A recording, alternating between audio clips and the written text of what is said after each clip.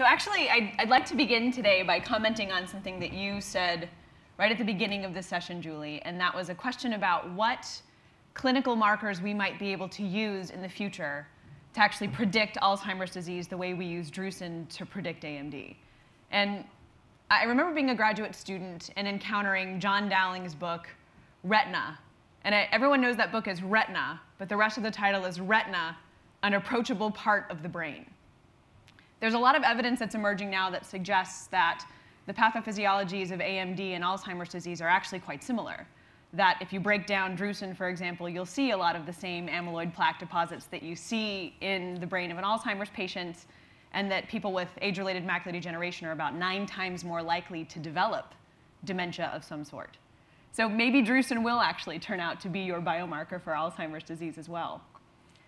To switch gears a little bit, I'm not actually here to speak about AMD or about retinas at all. I'm actually here to speak about challenges in evaluating this relationship that we look at between cognitive function and xanthophylls, and to do this across multiple levels of analysis. So we heard an excellent talk earlier from Dr. Cohen that focused really specifically on the sort of behavioral psychometric side. I'm going to take a few steps back now and talk about first cognition itself, and second, to talk about the various levels of analysis that we can use to examine cognition. A few disclosures before we start. For illustrative purposes, I'm going to be presenting a little bit of novel data from a clinical trial that we have going on. That trial was actually funded by Abbott Nutrition, and for a portion of the data collection, I was actually employed by Abbott Nutrition, so I wanted to go ahead and make that disclosure before we go any further. And now I want to ask us a question, and that question is very simply, what is cognition?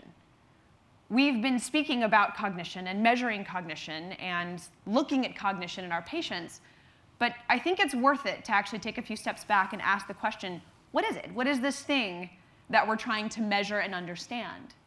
And one of the things to know about cognition is that it's a bit more complex, I think, than we have been sort of making it out to be as a field.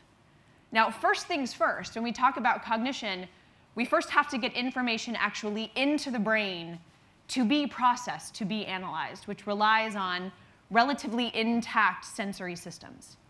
So step one is actually getting information into the brain itself. Step two is looking at the brain itself and trying to understand what is the structural integrity of this tissue. Is it performing optimally? Do we have sufficient redundancy in youth to enable us to actually continue to process information as we age and begin to lose? Step three, of course, is to actually look at different strategies of processing information. We actually need to take a look at how our brain is using the structure that it has to get us to some functional outcome in the world.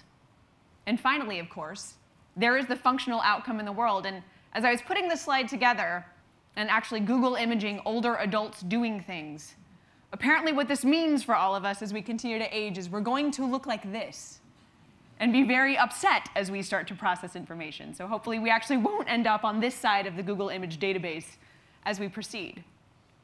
Now, if I wanted to make this a very accurate model, I would have to split most of these into different parts.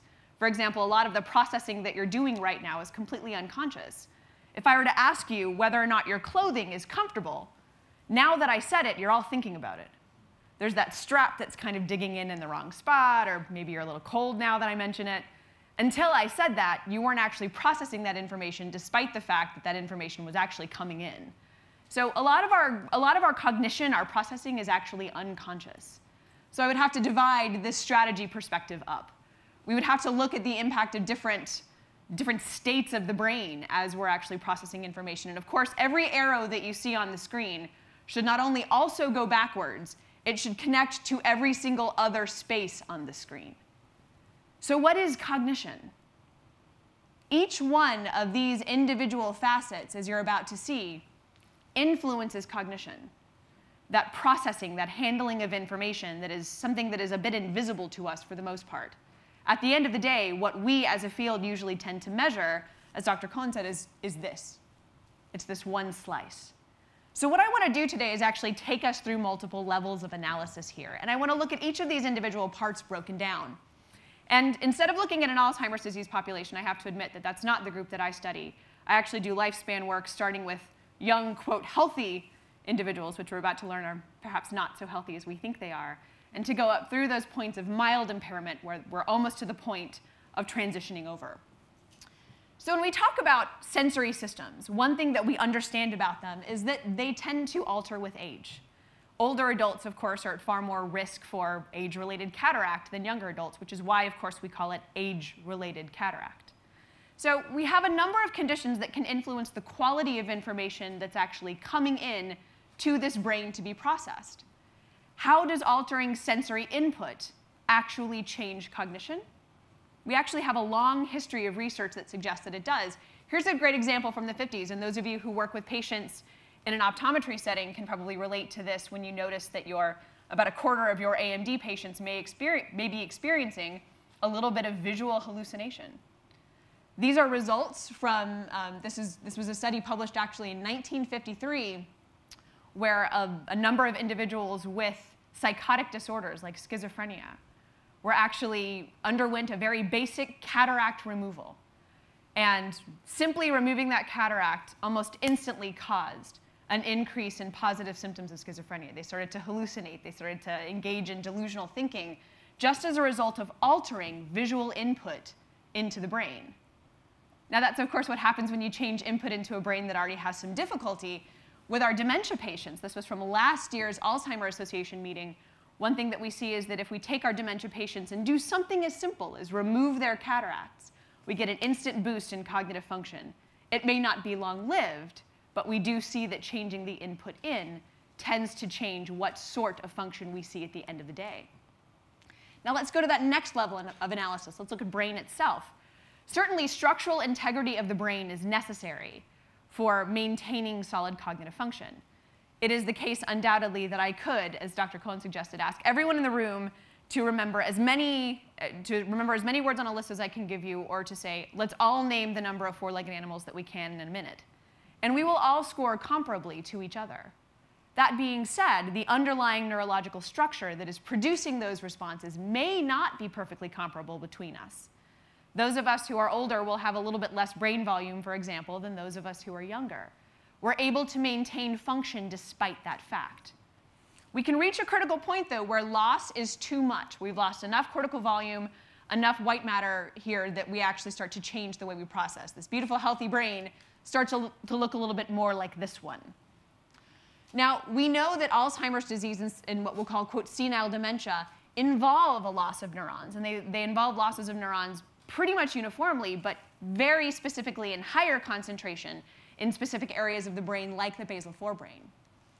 We know that this is not unique to Alzheimer's patients, that losing brain volume, period, tends to result in impaired cognitive function. These are individuals who are at risk for stroke, who also tend to then have lower brain volume and lower cognitive function as a result. And of course, we know that this is plastic. Yes, age is inevitable. And the question, is aging the disease, is a bit of a good one, because loss is inevitable with age. That being said, loss of this type at this rate is not necessarily inevitable. If we do something like engage in physical activity, we can actually alter brain volume and then cognitive function as a result. So the brain issue itself is a little bit more complex even than we first thought. Let's look at processing strategy itself. We know that the brain does not age uniformly. As we take a look at various regions of brain, for example, I think we have a tendency, and this is certainly a sound practice with younger participants, to say, oh, this is the memory part of the brain, this is the thinking part, this is the emotional part, this is the planning part. But one thing that has to happen as we start to lose brain volume in these various regions, for example, if we look at lateral prefrontal cortex, you can see it really diminishing in volume with age. You can see inferior parietal basically maintaining through older age.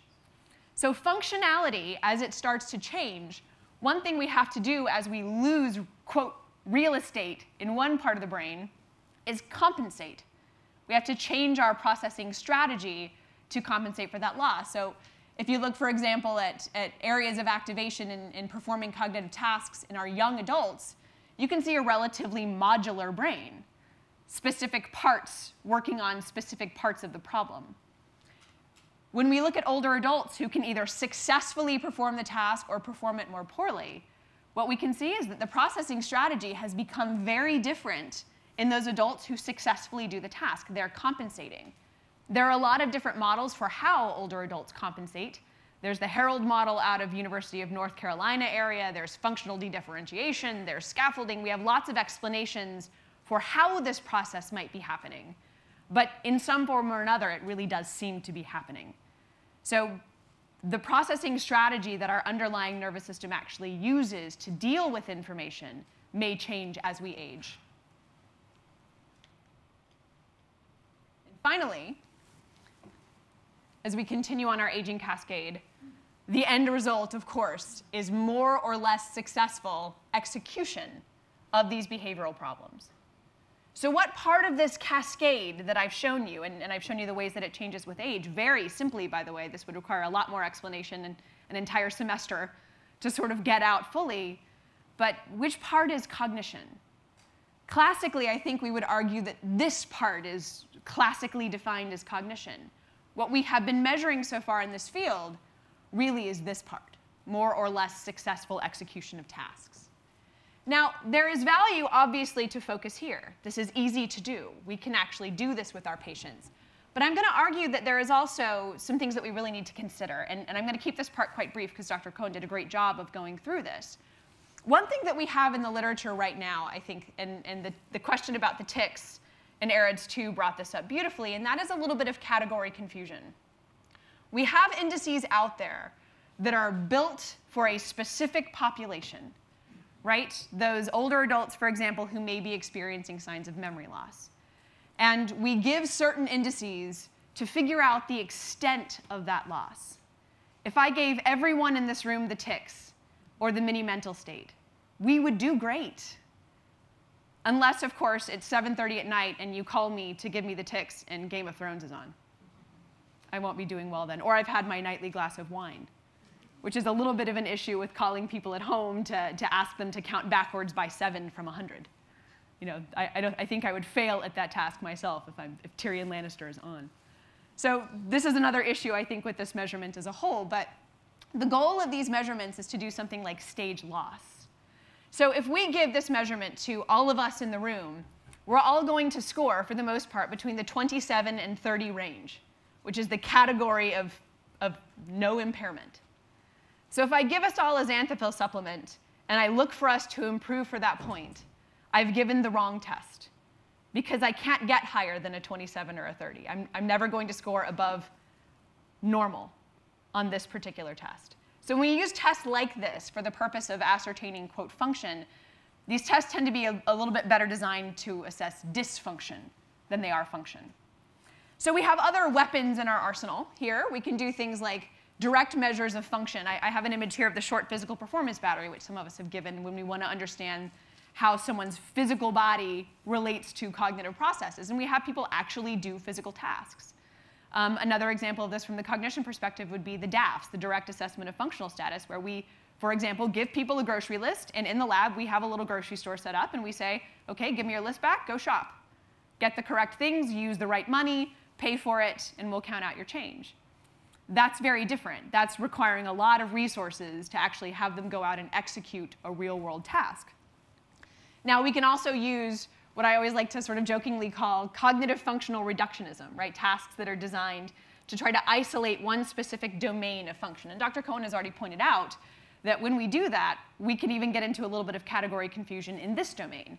Are we measuring executive function? Is the task actually being used to measure something like verbal fluency? Are they related? Are we calling on the same neurological resources? Very, very difficult to tell sometimes with a test like this, but they are easy to execute and seem to be otherwise pretty well validated. So one of our goals was actually to try to do this, was instead of sort of taking the strategy of measuring a lot of different subjects on a very small slice of, quote, cognitive functional measures, what we really wanted to do was go for multiple levels of analysis, to actually try to understand, as we now relate this story back to xanthophylls, how xanthophyll status relates to function when function is defined across these various levels of analysis. So what you're looking at, and I feel like I need a cool acronym for this because everybody else had an acronym. So maybe over drinks later we can figure out a neat acronym for this trial. But acronym aside, one of our goals here was to actually look at these various levels of analysis in an ongoing clinical trial.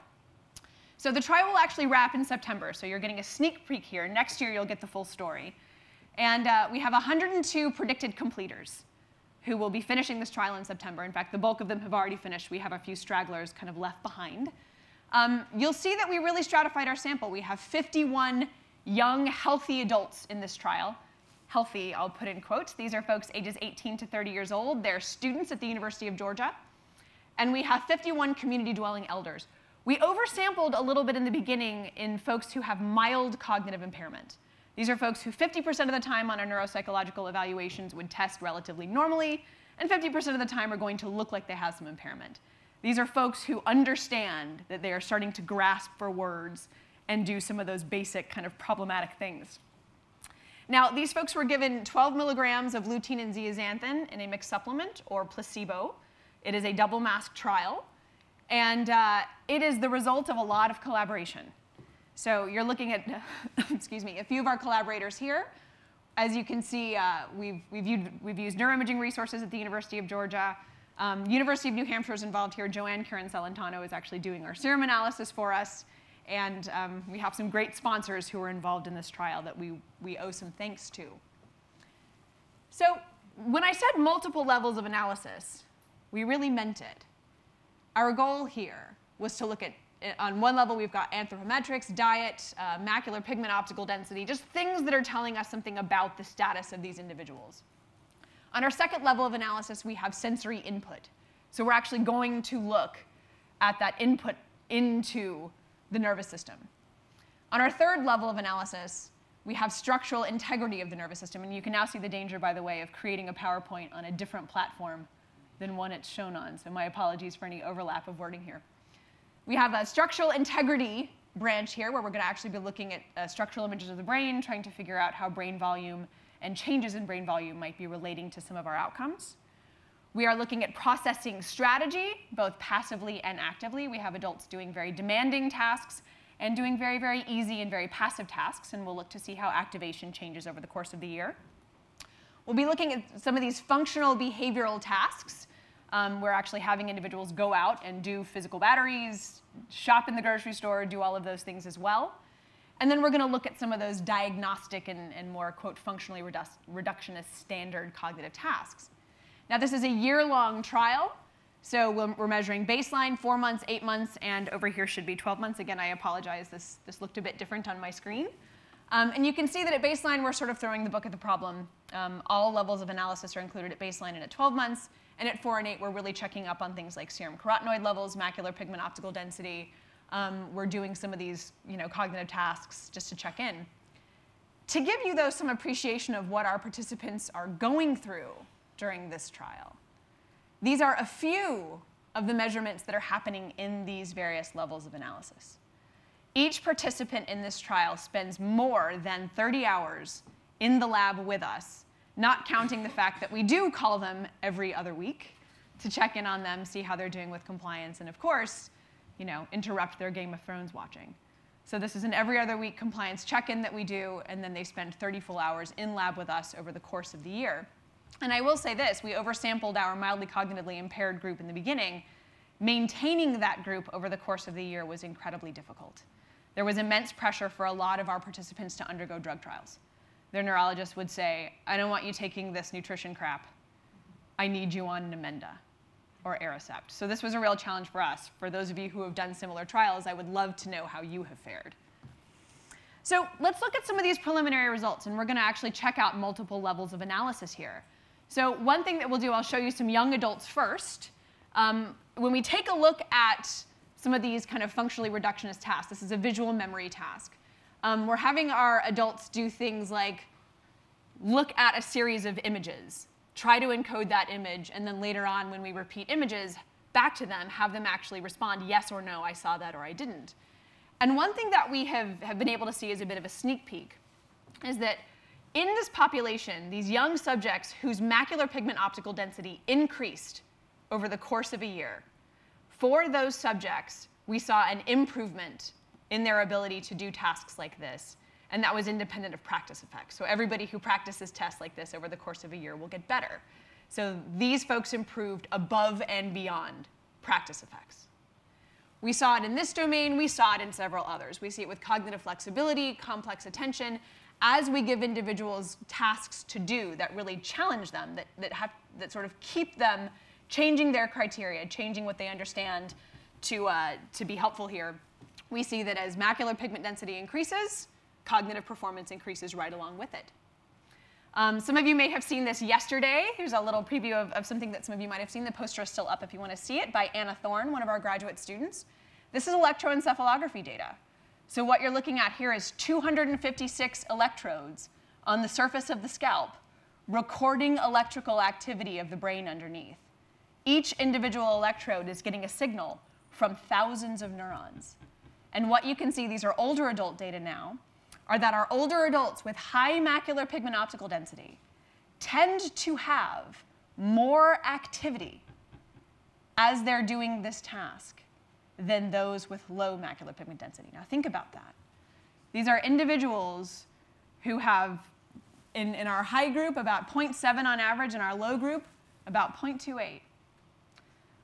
Lutein and zeaxanthin status has influenced activity of the nervous system. These are direct measures of neurological activity in the brain. Now, we see this on a very gentle passive task where they're just simply looking at an object. When we give them what our other graduate student, Will Oliver, has called a visual nightmare to look at, where there is an incredible amount of noise and chaos on the screen, and older adults are having to ignore a lot of extraneous information and only attend to specific parts of this hugely rapidly moving situation on the screen, we also see differences in a task like this. So our individuals in this case with higher macular pigment tend to have less activation while they're doing this really demanding task. Our folks with lower macular pigment really seem to have to work to be able to make this happen. Let's look at a couple of other very brief examples. This is magnetic resonance imaging data. This is functional MRI. And what we're looking at here are folks who have been given a verbal memory task. Words are paired together, and they have to then recall whether or not they've seen those word pairs before. You can see the general pattern of activation that we tend to see in these adults. And one thing that we found is that our folks with low levels of macular pigment, less macular pigment optical density, related to increased utilization of compensatory processing. They were having to grasp, change the magnitude of their response, and invoke different processing strategies to do the same task. We see the same thing with our visual tasks. It's particularly in regions like left middle frontal gyrus and right superior parietal lobe. We see activation differences in adults with our higher levels of macular pigment. So again, what all of this is saying is that macular pigment density is relating to differences in brain activation and processing strategy. Different level of analysis altogether. So I want to conclude here with a few points, and that is this sort of concept of category confusion and what we do when, as in trials like ARIDS 2, we get a null result. What does that actually mean for us? Well, the first thing to say is that one thing that we are attempting as a group to do is, in Gerald Edelman's words, right, solve something that is wider than the sky. This is the most complex structure in the known universe. I love to make the comparison with students to the internet, right? I mean, we understand that the internet is a sort of vast network of connections and links. The brain is far more vast even than that. So when we get a null result, one thing we have to ask is, did we use the right test for the right population? Did the test, the population, and the function that we're trying to test actually align with each other? If not, our null result might be artifactual. If it's the case that we ask a sort of extreme behavioral question and test it in the wrong way, or we're trying to really ask a functional question and instead just look at the behavior, maybe again we've operated on the wrong level of analysis. In this case, it's an analysis mismatch. Finally, to some extent here, there is power in nothing happening. To your point, Randy, if we take an individual with Alzheimer's disease, we give them a bunch of xanthophylls, and we say, gosh, their cognitive function didn't improve, what were we expecting? In some cases, not improving, OK, we sort of get that. Not declining further might be a really good outcome. Null results can mean truly, quote, nothing happened. Null results can also mean we didn't see a change for the negative, right? Our adults didn't necessarily get worse during the course of this intervention. And for some of the things that we're looking at now, there might be some real power in that outcome as well. So I'll open it up for questions.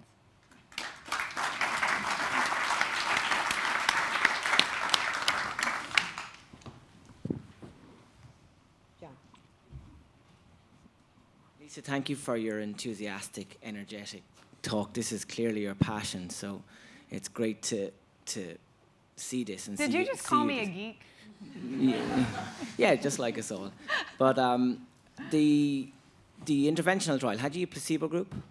We do. You do, okay. Because I think to your point about success is not declining, we can only really deal with that and understand it if we have that placebo group, so that's important. I'm very interested in how you quantify your assessment of, your movement experiment, getting them to stand and put their hand in their head. How do you actually quantify and use that in the context of a clinical trial? Great question. One of the things that we definitely understand about cognition, and this is something that needs a lot more work, certainly. One observation we've had over the years, and by the way, that when we talk about functional assessments, that's a physical one, but we also have people do things like solve problems in a real-world scenario that is cognitively demanding, like giving a grocery list, going shopping, actually paying for it, counting out change, doing those things as well that are sort of more purely cognitive. But one of the things that we do that some of our team is actually presenting these results at the end of the month at the Alzheimer's Association meeting is we have individuals, we test their physical function. One of the best markers, and I recommend this to folks in the clinic all the time, if you want to know how someone's doing, a really good marker is grip strength. How strong are they versus how frail are they? Frailty is a multi-symptom sort of thing that involves cognitive frailty, physical frailty, et cetera. So these things wrap together. So we use a technique called a test called the short physical performance battery, where we have older adults do chair sits, for example. They have to execute a number of chair sits where they're standing up, they're not using their hands. They have to sit down, stand up. We test their gait speed. They walk a set track, and actually we test how long it takes them to do that. We have them do basic balancing and standing exercises too to get an impression of frailty. There's a strong link between frailty here and frailty here. It's a multi-system thing. So we wanted, again, to capture as many levels of analysis as we could. So there's some standardized ways of actually doing that and figuring out systemically how well they're doing as well. Thank you. Lisa, thank you very much for your presentation. A question concerning the very impressive MPUD connection to the brain function. As you have also in your clinical trial, a parameter is called critical flicker fusion frequency. So as I assume that when you are measuring macular pigment, you're also measuring upfront the CFF. Yeah. Do you have already any information about how CFF is correlating to this different brain functions? Yes, Robert, that's a great question, because CFF for me often represents my own point of category confusion. So you may have noticed that I had CFF in the sort of visual input spot level of analysis, quality of information coming in, how frequently can you sample your world. We recently looked at CFF and compared it against all of our other cognitive tasks, those functionally reductionist tasks, to see how well these things actually related. CFF is something that can be done very quickly and very easily in a clinic to get a good indicator of just processing speed. And we found that CFF was independently, now age is the biggest mediator of CFF other than physical properties like luminance of the stimulus. So we found that even independent of age, CFF was a great predictor of executive function, for example. So there's co-relationships between these different variables. And in our past work, we've shown relationships between macular pigment and CFF. So these things all seem to be linking together. And the great thing about CFF is it's a very simple sort of atomistic look at whether or not the nervous system can kind of, quote, keep up with what's happening in its visual world. So those relationships do seem to be there. It links to macular pigment, and CFF very independently links to specific domains of cognitive function. So those relationships are coming out. I have a related, oh, go ahead. So you would recommend if you start measuring macular pigment, you should, for this kind of trials, already measure always CFF?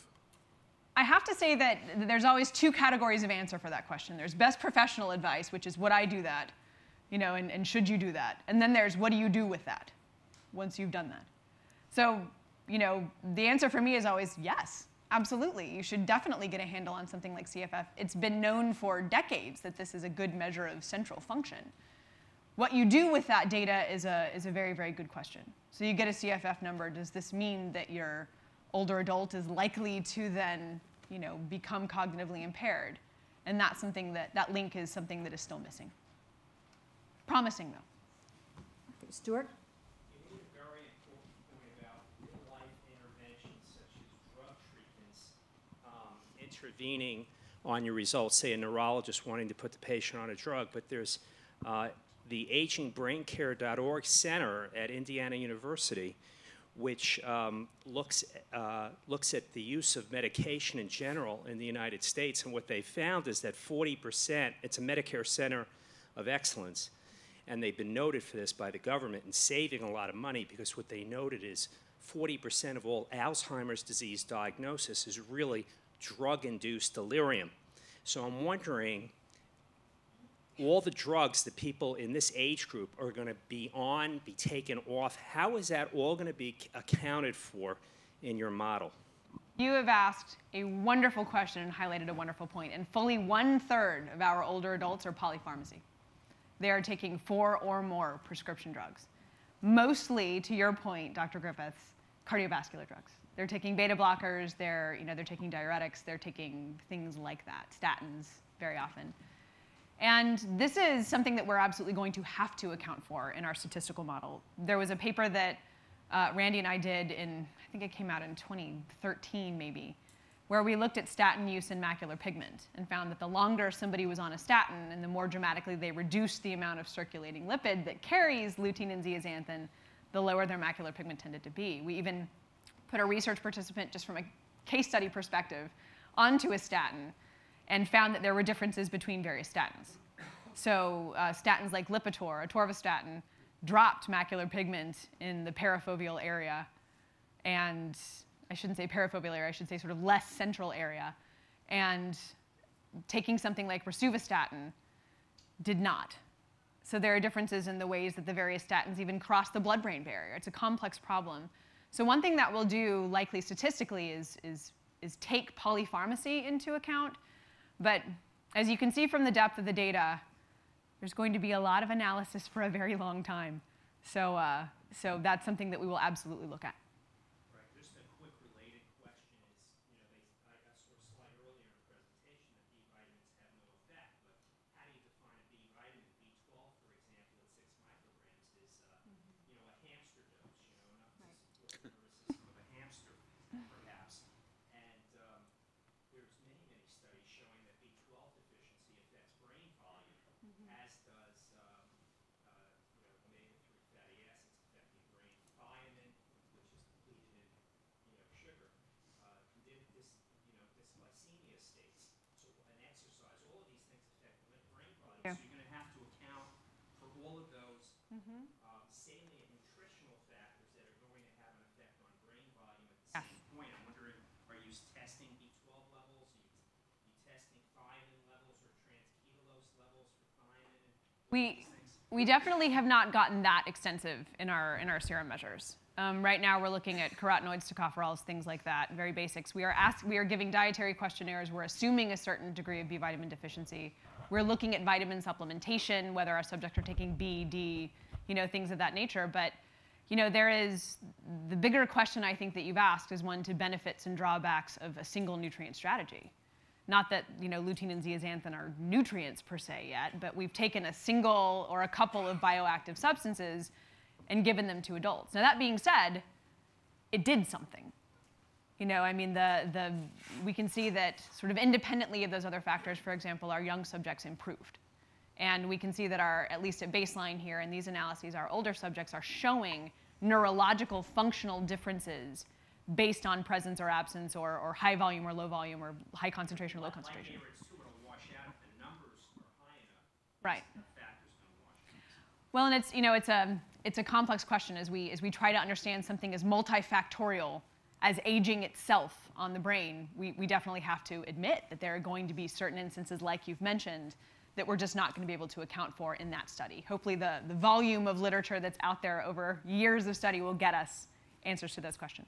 Okay, time for one more question. Thank you. I promise a quicker and narrower question. Your MPOD data, where you, which is fantastic, where you show that people who show an improvement in that measure show improvement in cognitive performance or vice versa. I wondered, not unrelated to that question, whether that's true for both young and old. Is it true independent of performance? Are there interactions between or regression to the mean kinds of effects there? Very, very good question. And the unfortunately dissatisfying answer to your question is, give us until September, and we'll be able to tell you that. Right now, we've been able to operate on a level as fine, and Dr. Griffiths, I heard you say this too, we're not unmasked yet. We can see if people improved. That improvement could have been due to students saying, you know what, my diet sucks and I need to fix it. You know, it could be something that simple. So whether or not we can isolate the effects of the supplement is a September question.